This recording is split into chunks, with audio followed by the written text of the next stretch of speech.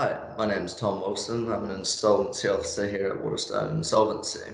With me today is my colleague William Robinson, and we're here to talk to you about requesting information specifically from accountants.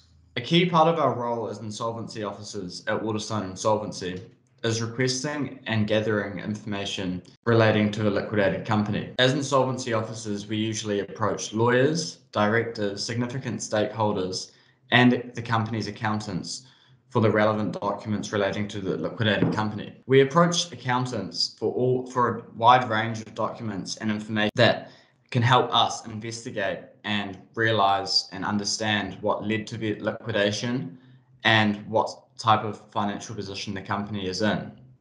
Now, Tom, what are some of the documents we request from accountants? Yeah, so there's a wide variety of documents that we tend to request. The more common ones tend to be access to online accounting software such as Xero, MYOB, those sorts of things.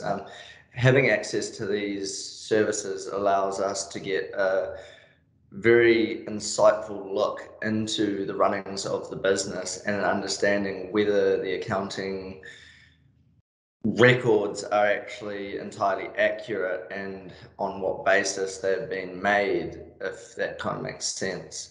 As well as this, we tend to request financial reports that have been prepared by the actual accountants themselves.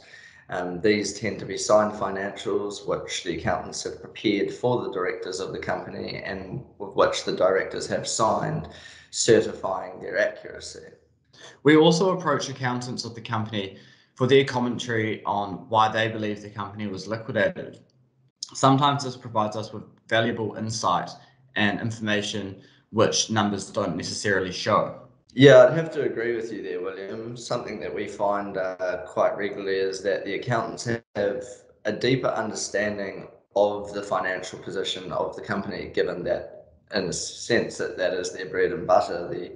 The numbers are often sometimes confusing to most, and an accountant's role in that regard is to kind of make sense of them and take the numbers and create a story or a timeline, if you will, from them. Gathering information from accountants is a necessary and important part of the investigation process of liquidating a company.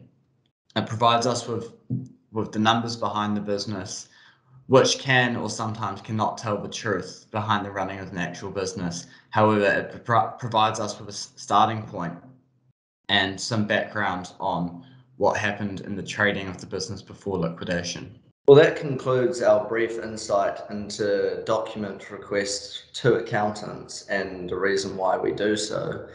If you have any insolvency matters that you would like to discuss, please get in contact with our officers.